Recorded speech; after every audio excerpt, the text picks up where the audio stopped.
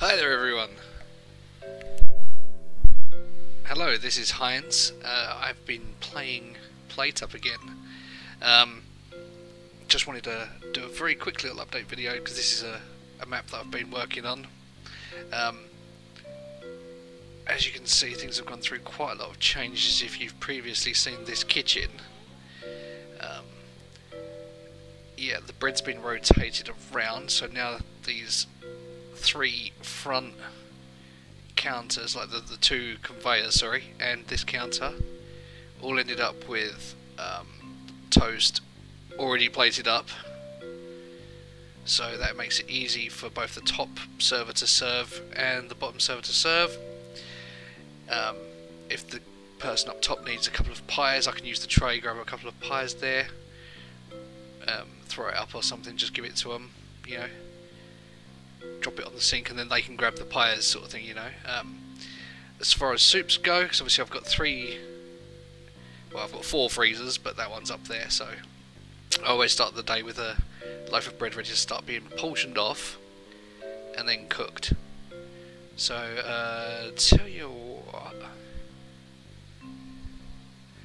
if I go to practice mode, and you can see, so the pie is automatic as well. So the pie was semi-automatic before and used to just go in there, in this little gap there, and used to chop the apple yourself. Obviously here, this is where I can grab the bread.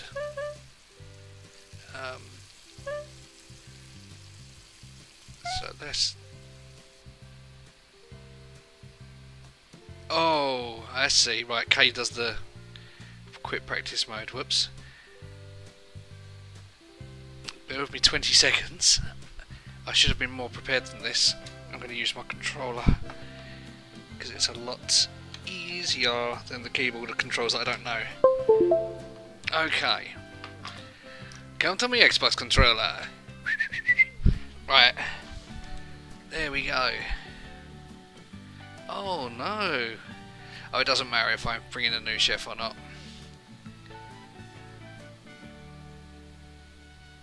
There we go, we'll remove the input. Just get rid of that. Okay, so we're back in the room. Right. So yeah, I've got 2 soups always prepared. That gets portioned off, so it takes 1 portion out. So what I do first thing, let's go back to practice. I grab this here tray. I grab 2 portions. I drop that down.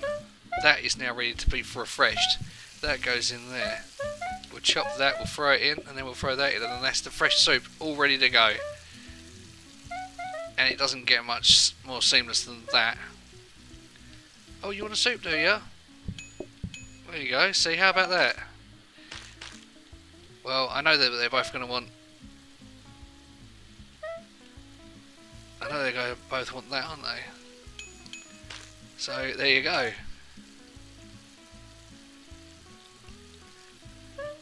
Scrolling brush, boom.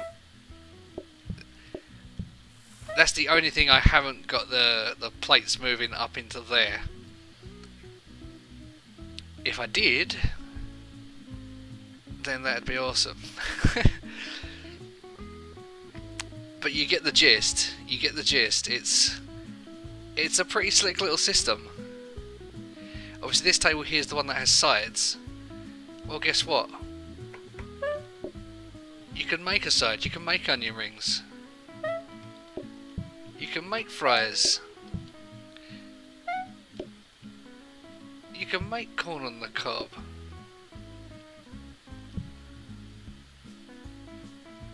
You know? Easy peasy. I mean, you can even start a fresh soup off. You see what I mean? And then once that's ready, if you need an extra soup, that is. Once that's ready, it can be brought down, chucked on there, and then sort everything else out, you know what I mean? But that shouldn't be too much of a that shouldn't be too much of a thing the way we've got this set up now. Double soups. I haven't showed you the bread, right? So that's, yeah, so if I'm here I can pass it there and then the next guy can grab it. Really, this is like the dividing line. For bread, you just do that. Job done. The bread is done. The toast is done. He wants a soup as well. Okay, have a soup. Have a soup. Have a soup, mate.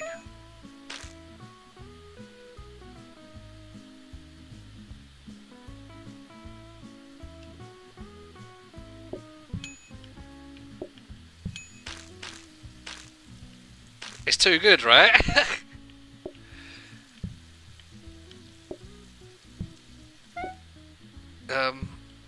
Yeah, but you don't want to leave that there, do you, Gary? You know the doggo, you, Gary? Right, so there we go. Done, done, done, done, done. Beautiful. MLG. Okay, so let's look at this. Obviously, everything in the bottom left, spare items. And these aren't like spare items that I've just ended up with willy-nilly. No, sir. No, sir, he don't. But fancy tablecloth on the left. Obviously, I had fancy tables before, but just to get them done a little bit quicker, so we've left one as a fancy, and we've added the extra round table in to avoid as many side dishes. Excuse me. Need a drink there, Christ. Okay, so inside these here, so that's a spare tray stand that we don't really need. That's a mixer. That's my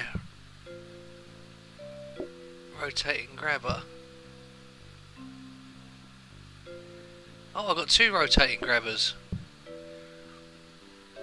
Well, how's about that then? This one only costs $4. The other one doesn't. And this can, this can upgrade again. What does an up? I thought it became a smart grabber, then it becomes a... So what does it become after a smart grabber? I mean, after a rotating grabber. Don't tell me it goes back to being a smart grabber. We'll put that rotating one there. We'll pop this one here, because this one can be discounted.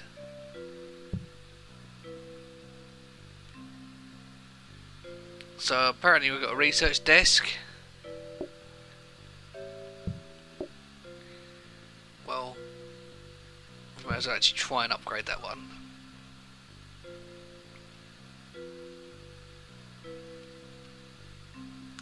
So research desk, mixer, coffee table, which can't be upgraded. Should we put a coffee table in the back room so customers run all the way through the zigzag kitchen? Put coffee tables back there.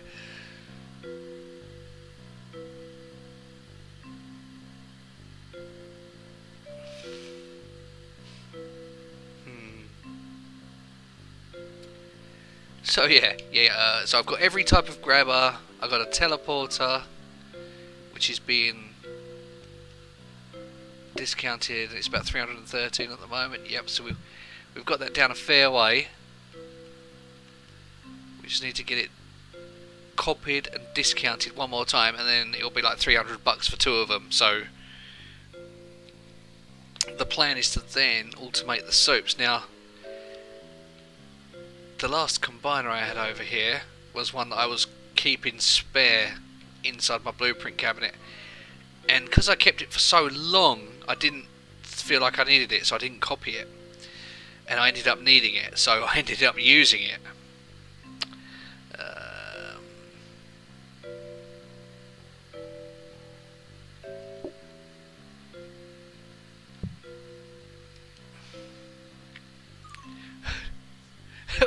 Automatically, so automatically puts it on there, and then oh my god!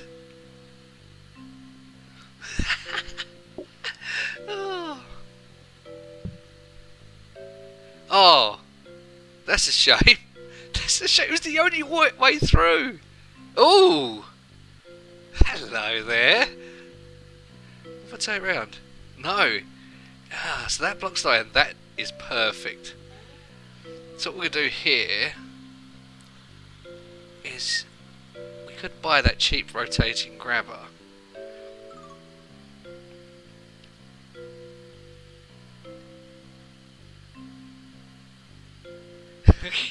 Right. Okay. This one was the one for $4, yeah? Yeah, $4. There we go, right. We're buying it.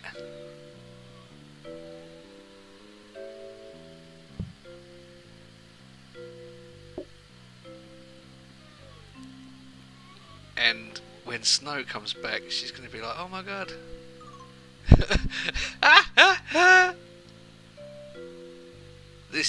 That's brilliant. That is just brilliant.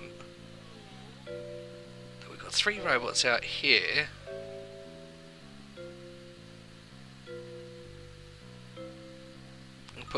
Put one robot literally right on the door.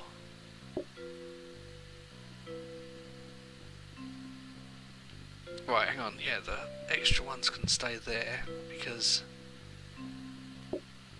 I said so. That's why. Right.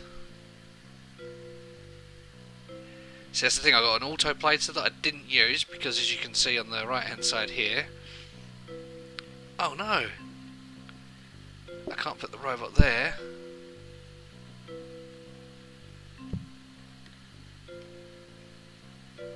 Oh, the robot doesn't go there, it goes there then.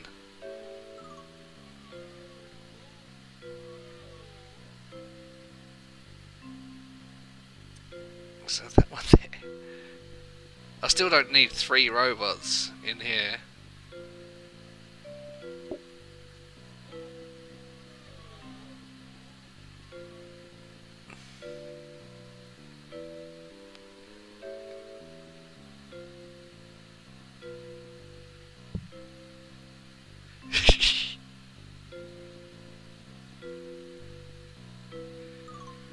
Right, okay. This thing with the candles is hilarious, I gotta be honest. Let's do practice mode. As soon as Snow sees this when she gets back, she's gonna be like, what happened to the candles? Look, auto dispense! Oh no! Oh no! It didn't really go how I planned.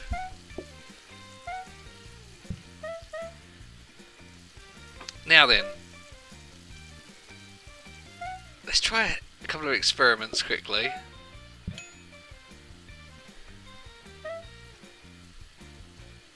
Well, they're going to want toast, aren't they?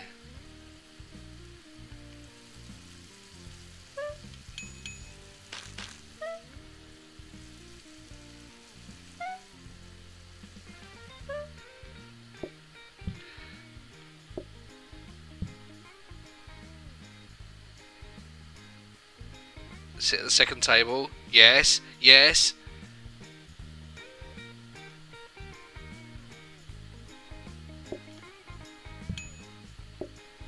See, a portion for the breadboard would be pretty good at, actually.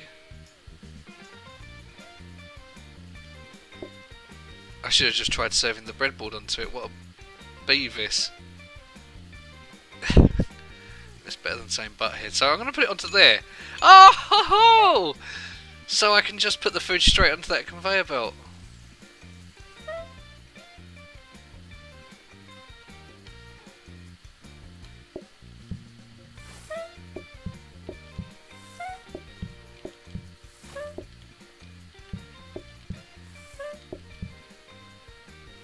Well,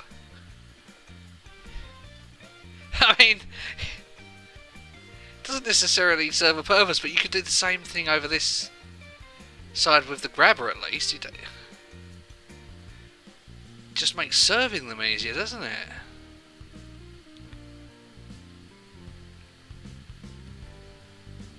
Oh, I like all this being clean as well. Right, leave practice mode. So we'll come here, we'll grab an extra grabber.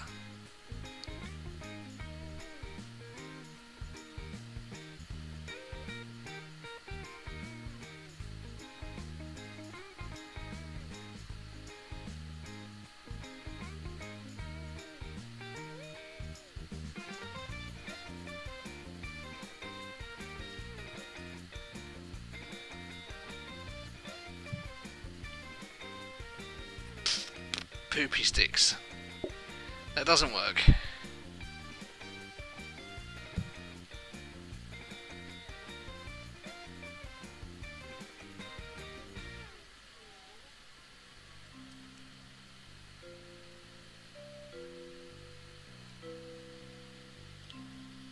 Right, practice mode one more time just to watch it all work.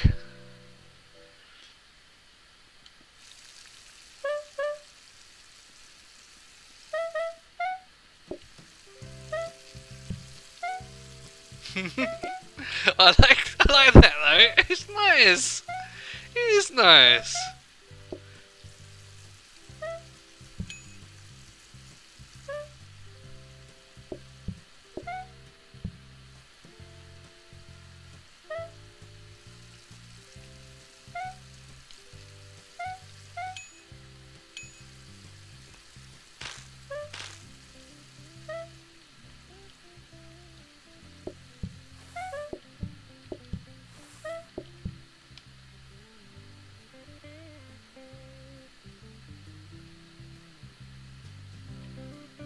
Well. Oh yeah, oh yeah, oh yeah, oh yeah, oh yeah. Oh yeah, oh yeah, oh yeah. Oh yeah, you get out of my kitchen. Out of my kitchen, out of my kitchen, out of my kitchen. Right. Okay. Well, I'm sorry the video's dragged on a little bit here and it's kind of been a little bit meandering, but you kind of get the idea. So, originally all of the whole bread area was against this wall, and all of the veg was, you know, a big long corridor on the down this section here. That was the corridor. Everything was grabbed there, and cleaning was done here, and the breadboards were there. So it was just a bit awkward because you'd have to go round everything. This isn't too bad. You still have to go around a few things, and this is still a choke point. But if one person stays here and the other person stays here, you know, divide it north and south, it works. It really, really works. I mean, I'm really confident that we're going to be able to do the next night now. Now that we've got these changes, because we've tinkered with this setup so many times, and I was just like, oh, I've got to get it automated, like with plates as well. So that was a real work of art. As I said a bit about the pies, you know, I started off with just the flour going into the, you know, mixer, and then the mixer onto the hob, and then I was just chopping an apple and throwing it on. Then I got a combiner and was like, yep, I can chop an apple, put it on the combiner. The combiner puts it into the pastry. That pastry cooks into a pie, but before that pie is cooked, you can put another chopped apple straight onto the combiner. So it'll effectively make two pies while AFK, you know, while you're doing other stuff. So we finally got more mixers, and then it was a case of, do we upgrade it and try and get a conveyor mixer, in which case we'd have replaced all of these mixers with conveyor mixers and made it even more compact and super swish. Unfortunately, that was not possible. So,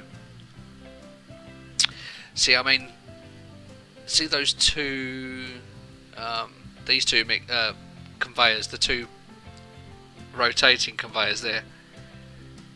With a conveyor mixer, you don't need that, because you just put the conveyor mixer where the mixer is, and then everything here can sink back, you know, flush with the wall, and then that makes the whole entire operation, you know, 2x4 wide on one side and 2x4 wide on the other side, with like a nice little recess of 4. So it sits in nicely and it goes around corners and things. It's just a nice little thing. Once I realised that I'd be cutting off my access to the flour, I just decided to put another grabber going the other direction, and it brings it straight over to the sink. Bread's done. Toast is done. So the idea is, you know, bread can be done here too. Boom, boom. You know, straight into the oven. That one automatically gets taken off the hob, and then the hob is once again available for soup.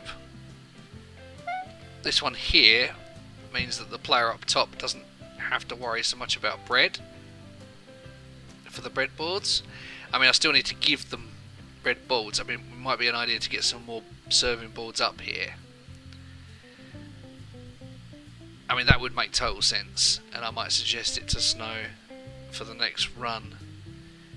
We should be hooking up again hopefully in a little while, so with any luck we'll be smashing this next night, and this time we will have mixers to be upgraded. So this one gets upgraded, that one gets upgraded and copied. So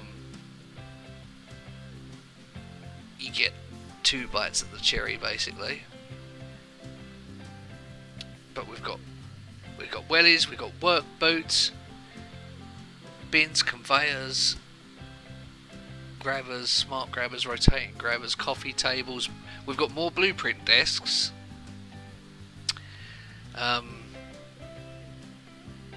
we've got more blueprint desks. You've always got to have blueprint desks. Those flower pots have come in very OP. They are massively OP. This black flower here, just giving out black flowers to customers on really busy days. I mean, look, it'll say 24 now, but between 2 of us, that was like a group size of about 30 groups roughly. So it was a lot more to do. Yeah, I just wanted to share this with you. It's been a fun little setup. I just wanted to share my automation. So, yeah. Let me know in the comments if you enjoyed this automation. Let me know in the comments if you enjoyed my incessant mindless rambling. And if you didn't, then yeah, tell me as well. Tell me that. Thanks for watching, guys, and enjoy PlateUp. Until then, stay frosty.